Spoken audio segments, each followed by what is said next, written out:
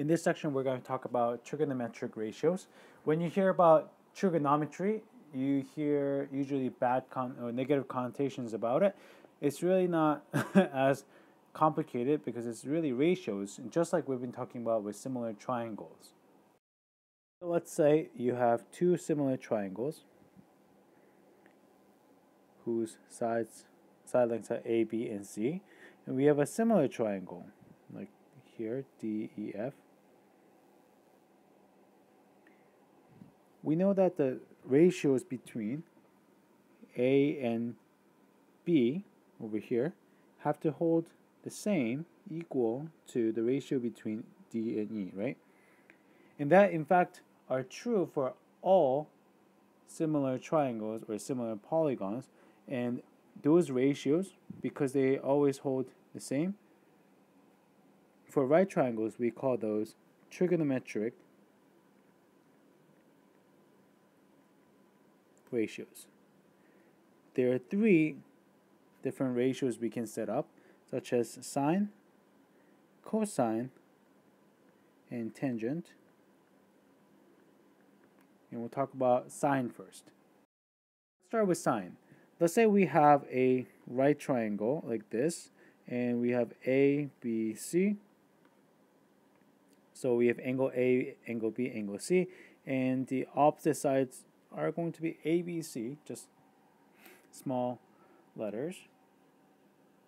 It says the sine of an angle, let's take A. Sine of angle A is a ratio of the length of the leg opposite the angle.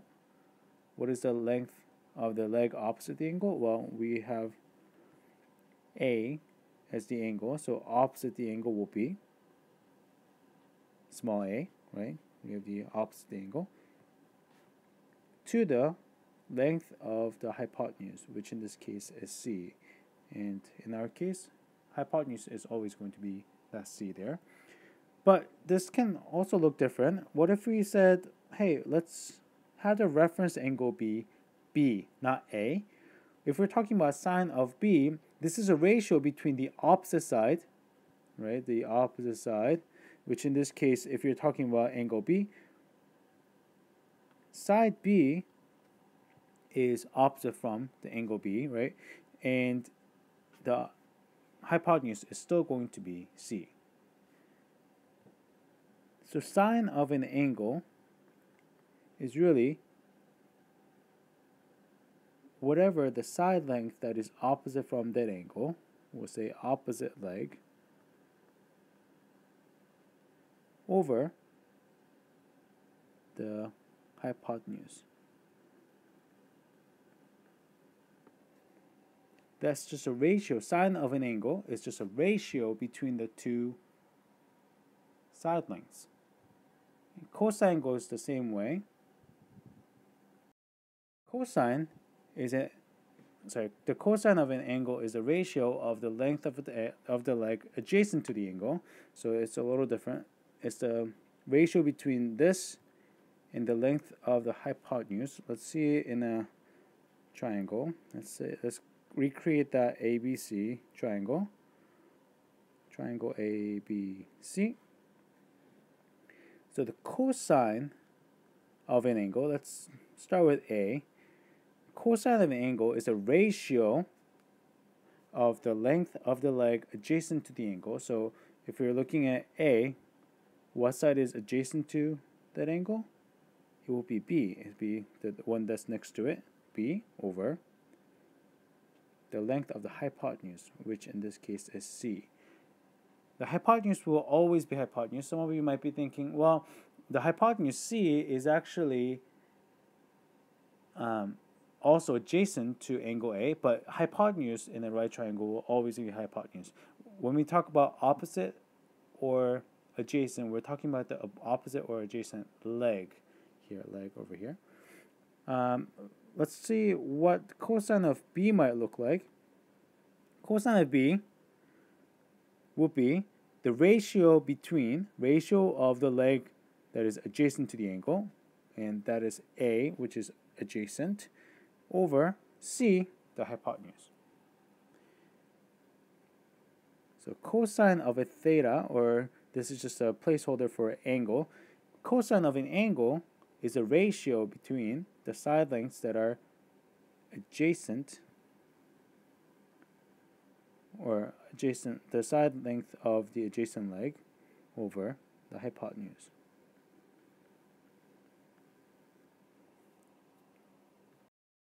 Tangent talks about the ratio between the lengths of the opposite leg and the adjacent leg.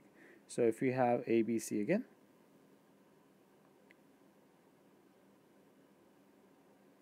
then tangent of A, angle A, will be referring to the ratio between the length of the leg opposite A over the length of the leg adjacent B, which means tangent of B will be, if we're talking about B over here,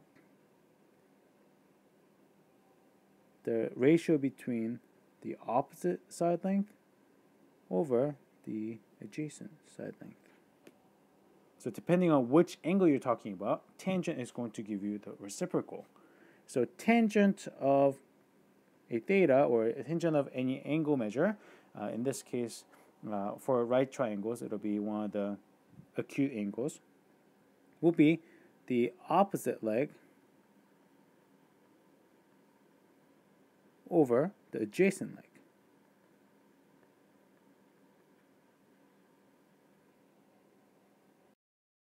So here's an example. Before we jump into the example, let's quickly recap the three ratios. Sine of theta, theta just meaning the angle that we're talking about, is the reference angle we're talking about, is the ratio between the opposite leg over hypotenuse, whereas cosine of theta is the ratio between adjacent leg length and the hypotenuse. The tangent of theta is a ratio between opposite side length and the adjacent. So let's take a look at this one. What if we are asked what sine of r is, sine of angle r? We're looking at this angle. Sine refers to the relationship, the ratio between opposite side length and the hypotenuse. The opposite side length from r is 12 and the hypotenuse is 13. But what if we were asked sine of s? Well, looking at from s, you can see that 5 is the length of the opposite leg and 13 remains to be the hypotenuse. What about cosine? Cosine of r, let's erase this. Cosine of r, if you're looking at from r, is a ratio between the adjacent side and the hypotenuse. So the adjacent side is 5 units long and hypotenuse is 13, whereas cosine of s will be referring to the ratio between the adjacent side over hypotenuse. That means tangent of r will be referring to the relationship between the ratio between the opposite sides. So if we're looking at r, the opposite side is 12, whereas the adjacent side will be 5. You see that? Opposite, adjacent. And tangent of s will be, looking at from s, what is the opposite side? Well, the opposite side has the length of 5, and the adjacent side has the length of 12. So this is how you look at a triangle and compare the ratios.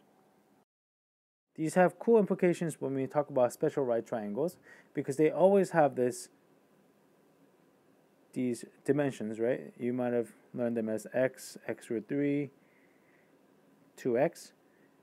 But this means when you take sine of 30 degrees, that's going to be the ratio between the opposite and the hypotenuse. Opposite side of the 30 degrees is always going to be x, where the hypotenuse is going to be 2x. So when you reduce the x's, we have 1/2. That means sine of 30 is always going to be 1/2. What about cosine of 30?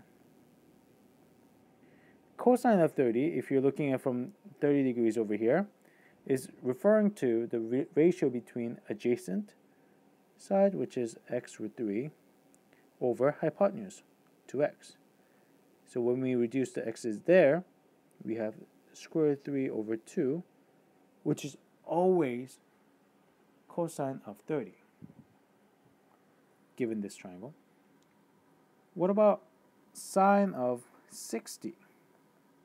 Well, if you're looking at from 60, the opposite side is x root 3, and the hypotenuse is 2x. So when we reduce, seems to be the opposite from cosine of 30, or same thing as cosine of 30. Then you can kind of guess what cosine of 60 will be. Cosine of 60 will be adjacent side over hypotenuse, and this will indeed be same as sine of 30. So what about tangent? Let's see what tangent of 30 and tangent of 60 would look like. Tangent of 30 will be, looking at from 30, opposite over adjacent, so it's x over x root 3. We can reduce, so that's 1 over root 3. If we rationalize it, that's root 3 over 3. Tangent of 60 will be looking at from 60 and comparing the ratio, or comparing the sides and putting the ratio of opposite over hypotenuse, opposite over adjacent, and that's just root 3. These become actually very important numbers to know as you go higher in math.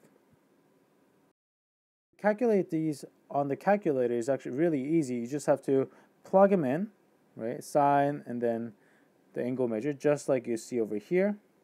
Sine of 60, cosine of 60. Oh, we've seen those numbers before. But anyway, so you just type it in. But you have to be careful, because if you see over here in the little window up there, that DEG, which means degrees, has to be the setting. And how do you set it? If you look on the left here, go to Shift Setup over here, Shift and then press menu, which is going to get you to setup.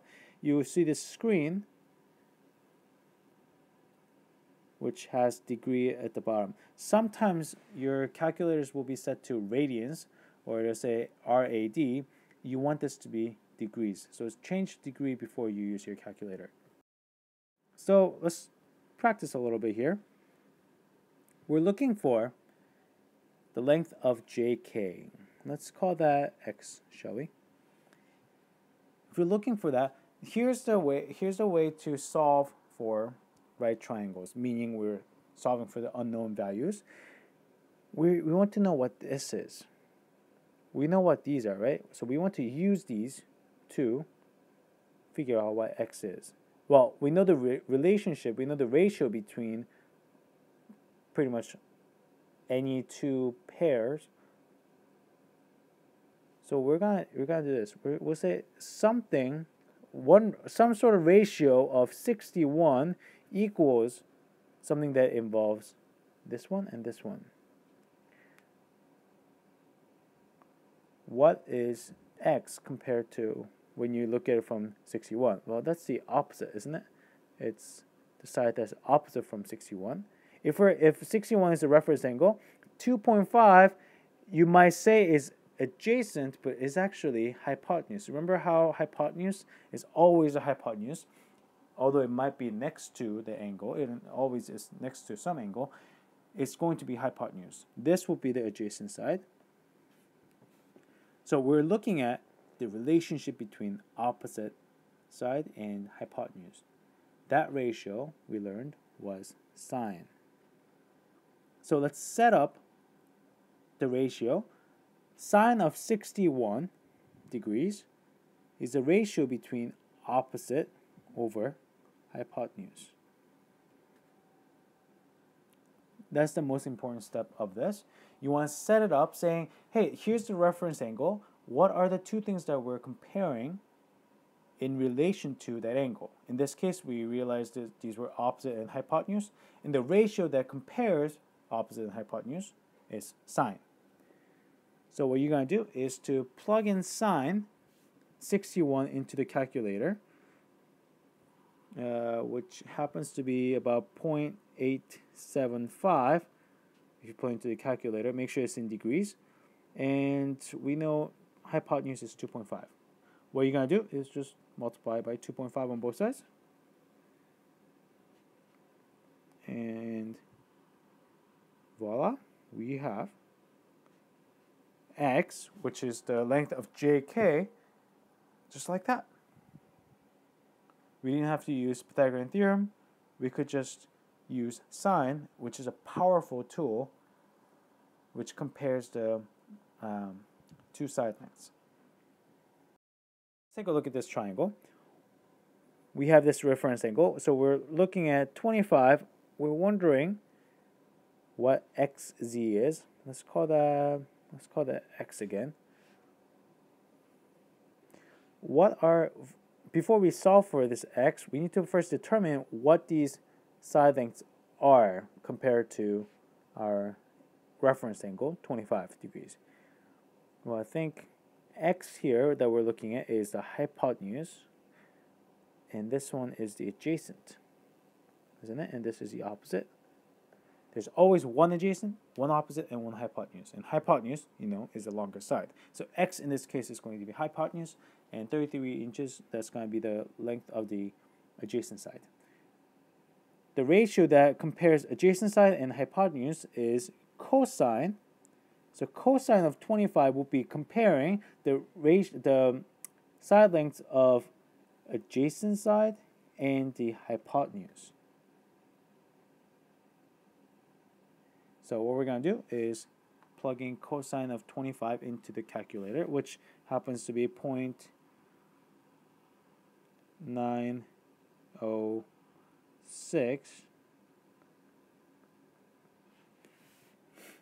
And we're going to multiply both sides by x.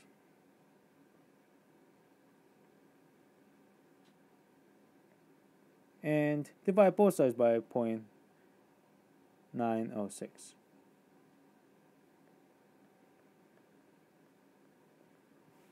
Let's see what that is. 33 divided by 0.906. That will be 36.4 inches. So that is the hypotenuse using cosine. So again, you set up the ratio knowing what the reference angle is and what the relationships of the side lengths that you're given are in relation to the reference angle. In this case, we knew it was adjacent and hypotenuse. And then you find the ratio, such as cosine, that relates those two and solve for x. Last one. Let's use different color just for kicks and giggles. We're looking for EF.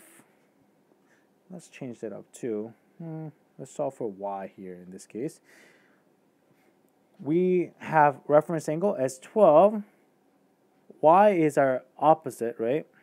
And 83.1 is our adjacent. And hypotenuse is unknown, but that's not what we're looking for. We're looking for this opposite side length. But the relationship, the ratio that compares the opposite and the adjacent side is tangent. So tangent of 12 must mean the ratio between y over 83.1. Adjacent. So you see opposite, adjacent. So you're going to take out your calculator, make sure it's in degrees, put tangent of 12 in, which happens to be 0.213. And when you multiply 83.1 on both sides, y happens to be 17.66 meters. And that is how you use sine, cosine, tangent.